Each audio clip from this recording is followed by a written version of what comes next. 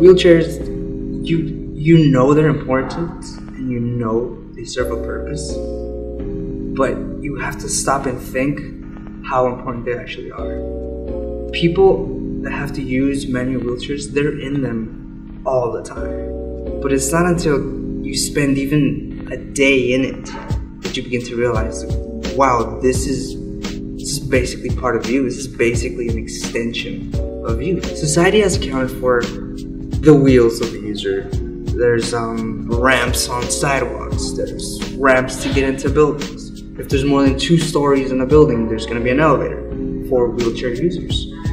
So society kind of has a grasp on how important a wheelchair is, but a certain aspect has been completely overlooked, and that's the height of the wheelchair user.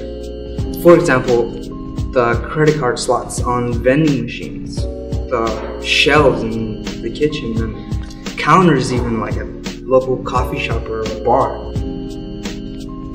Now with this lack of height, there's a sense of social inequity among wheelchair users. Talking eye to eye gets difficult because when someone wants to speak with a wheelchair user, they get looked down upon, and it leads to a sense of inequality among people. So being in a wheelchair, let's say you go to a restaurant, for example, and you want to sit at the table with your friends. Well, Mark sits at a table that's higher than one you can reach, and it makes it a little awkward when you go up and you can't sit there with them. So in trying to fix this height issue, people have made standing wheelchairs, they've made some that elevate electrically, and these chairs tend to be bulky, expensive, lots of parts are involved, and it's kind of inconvenient to lift yourself up in chairs. It's a multi-step process. So our solution is up. And this is an elevating wheelchair. It's not a standing wheelchair. So it actually lifts the person up in their seat, just at a higher position. And it's a really simple solution, just like an office chair that you see every day. For UP, what we really try to achieve through our design is to make the entire lifting process as one, which the person simply press a button and then they can just reach up to grab whatever they want. And so for the design that we made the seat to be able to adjust the height to somewhere around 10 inches. So the way UP works is it uses simple technology that we're all familiar with. It uses the same type of technology that's in your average office chair, the gas spring. And so what we've done is we've taken 2 of these and put them directly underneath the seat. So when the user engages these gas springs, there's about 100 pounds of force, at least, directly underneath the user. It's not enough force to actually lift the user by himself, but it allows the user to do an easy, simple assisted dip. One of the main design that we incorporated into UP is that we actually have a footrest for the user.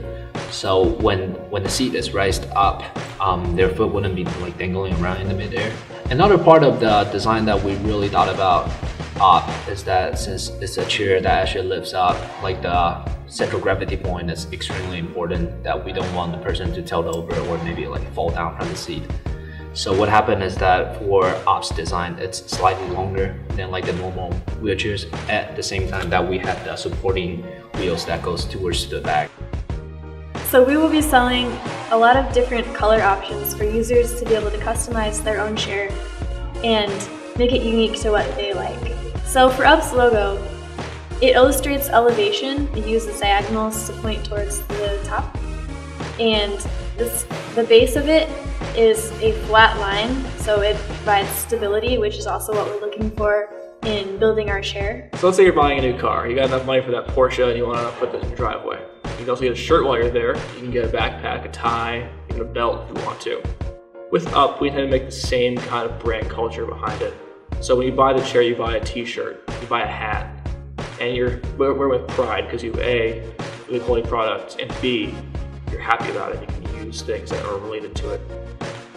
So we did tons of research. We even did our own personal research where we got to spend time in a wheelchair and see what it was like. And we feel that we solved one of the major problems that we faced. At our desk, we found that we were sitting on the idea the entire time. Literally.